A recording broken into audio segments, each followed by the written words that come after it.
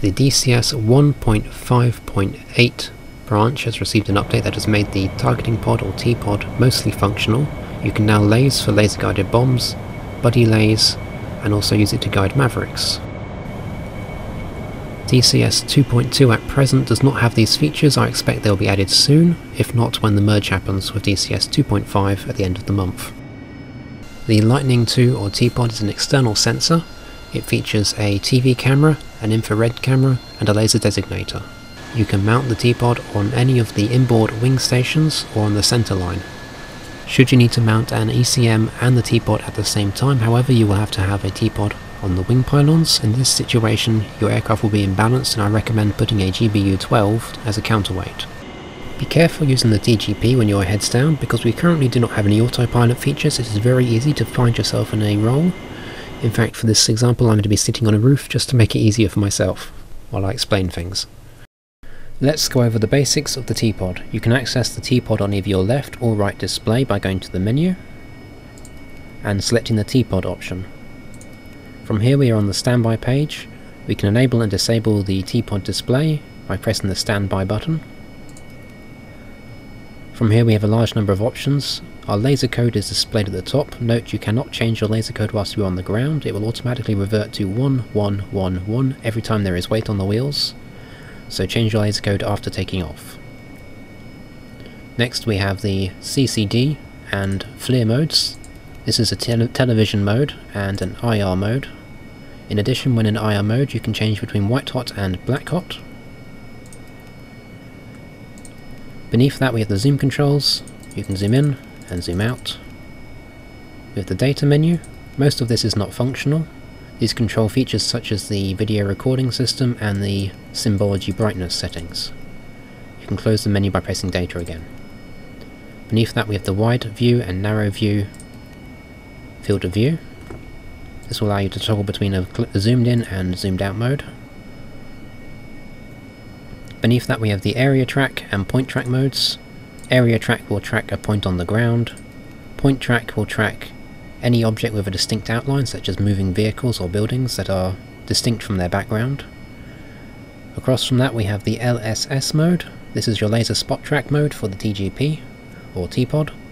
It is fundamentally redundant on the Harrier, since it features a laser spot tracker inside the nose, which is easier to use. On the right we have the TDC toggle button. Pressing this on will allow you to slave your TDC controls from your throttle onto the targeting pod and allow you to slew the camera around. There is a secondary TDC mode available on the T-pod. You can enable this by pressing sensor select switch down twice rapidly. This will enable HTS or the HOTAS control mode. This will change the functionality of your sensor select switch to provide easier use of the T-pod. For example, if I press sensor select switch left, I can cycle my view between wide and narrow. If I press sensor select switch aft, I can switch between area track and point track. And if I hold sensor select switch right for more than 1 second and release, I can switch between the TV mode and the FLIR mode.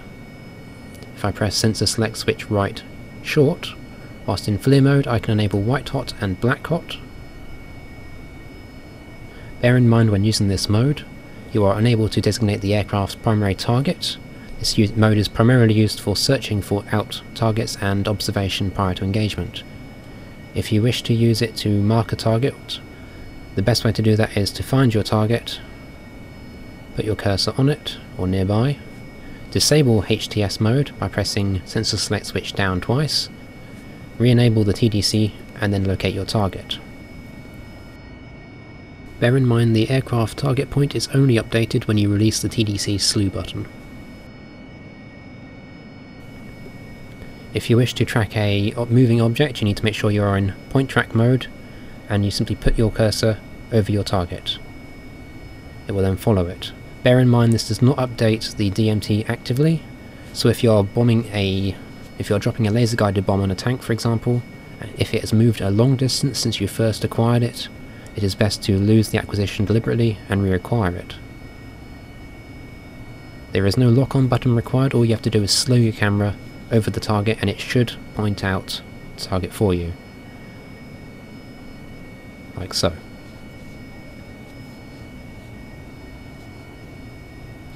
At the top we have the laser options. From here you can see the word safe. If I press this, it will toggle the laser between armed and safe. This button will enable the laser rangefinder. This one will fire the laser, and this is the laser mode. Currently in training mode. In training mode the laser pretends to fire, it does not actually emit anything.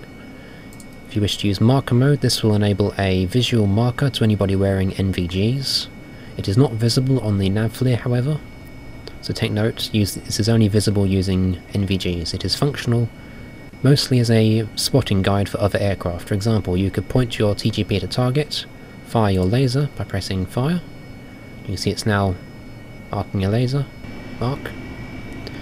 Whilst this is firing, a big green line will be visible in anyone's NVGs pointing toward where your TGP is looking. Finally we have the laser mode. In laser mode you will use this for designating targets for your laser guided bombs, or even buddy lasing for your wingmen. You can enable the laser firing as mentioned before by pressing fire. An L will flash when the laser is firing.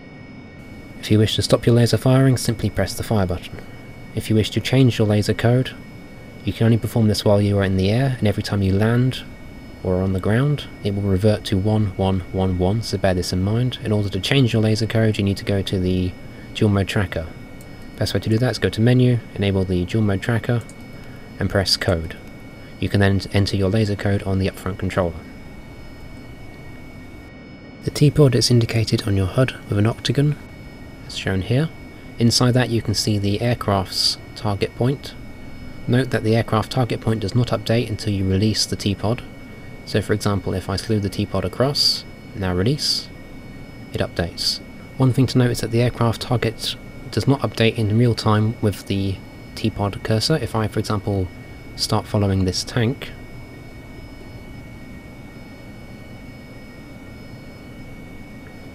the target does not update visually on the HUD.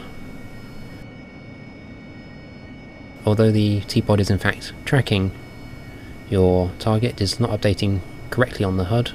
If you are performing a CZRP drop of a laser guided bomb, I recommend that you ensure to acquire a lock shortly before your drop.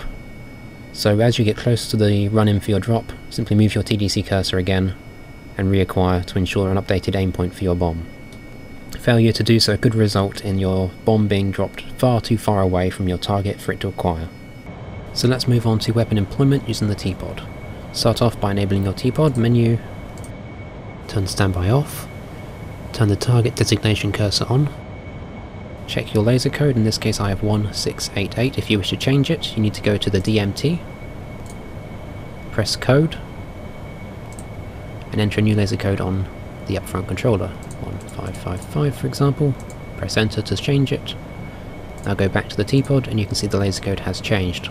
Remember, this laser code will reset each time you are on the ground to 1111, so if you are using a specific laser code, ensure that you change it after takeoff. Next I will slew my TDC cursor to lock the teapot onto a target, so I'll move over my target area. You can see the cross in the distance. I will now press the TDC slew gently and release. When I release, it locks onto the ground underneath the cursor. I will now zoom in using the on-screen buttons, find a target, and I will prepare to engage it. So, we will fence in our weapon system. I'm using GBU-12s for this run. I will set up my laser. You press the safe button to arm it, switch to laser mode, and press fire to fire it. You will see a flashing arrow when the laser is firing. Remember to trim out your aircraft well before doing this, as if you spend too much time staring at your screen you can find yourself flying at all sorts of angles or even crash. So keep in mind of that, since we do not currently have an autopilot. Now all I have to do is follow my on-screen cues for a CCRP drop and release the bomb.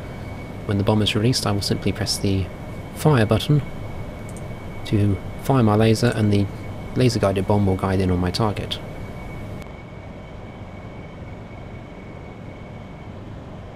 5 seconds from target, holding down the pickle button.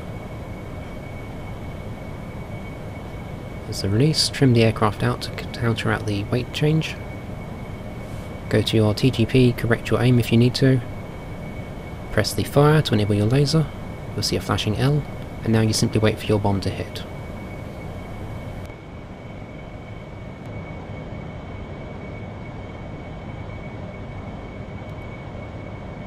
Remember to disable your laser when you are done, and come round for your next target. Remember that you cannot use the HTS mode to designate targets, as it does not update the aircraft's internal target position. If you wish to enable a target from this mode, you will need to disable HTS, enable the TDC mode, and then slew briefly to re-enable the target point. Every time you release the TDC slewing key with the teapot, it will automatically update the location of the aircraft target. To engage a moving target, simply slew your camera onto your object of interest, enable point track mode, zoom in, slew across your target, and release, and it should pick up the target for you. There you go. Bear in mind that the DMT is used for your aim point, and it does not update in real time to reflect the position of your T-pod. This means that if you have acquired your target a long time before your drop of the bomb, your aim point could be off too far for the laser guided bomb to correct for. The best way to avoid this is to ensure you acquire a lock shortly before your run, so you can deliberately lose lock and then reacquire it. This will update the DMT on the new point. Alternatively, you can control the DMT itself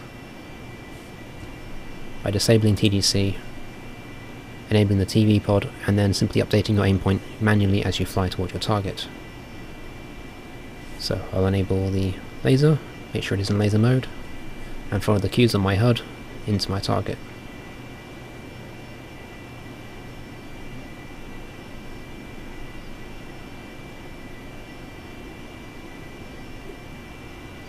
As the target slips further away, I will update my DMT to match to ensure my aim point is accurate. Being a laser guided bomb, there is a reasonable degree of lenience, so you do not need to keep the aim point of the DMT completely accurate or even up to date. If the vehicle has moved a long way from its starting point when you tracked it, you could of course be dropping in a different location. I believe this to be a bug at the current moment. So, holding down the pickle button, bomb release, trim the aircraft out, enable the laser by pressing fire, note the flashing L, and maintain level flight and wait for impact.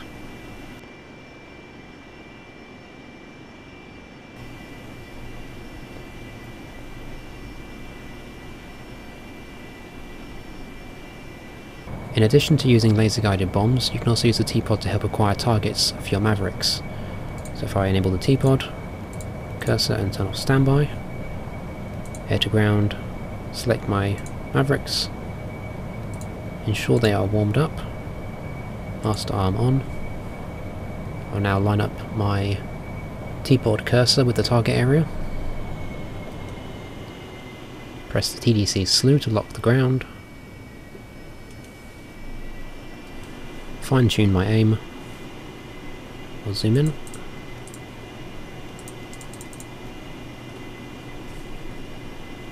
now all I have to do is uncage my Maverick by pressing the uncage button. You can see it is now looking at the same location as the targeting pod is. Now if I press the sensor select switch forward to enable IRMV control mode, and press the TTC action button to lock, and then simply press the pickle button to rifle. And there we go. Exactly the same process as it is for the DMT essentially, you just have a much more powerful sensor to acquire your targets with. If I re-enable the T-pod. One last note, the dual mode tracker should be able to track the moving T-pod target or even a moving laser spot target in the future. At present it cannot.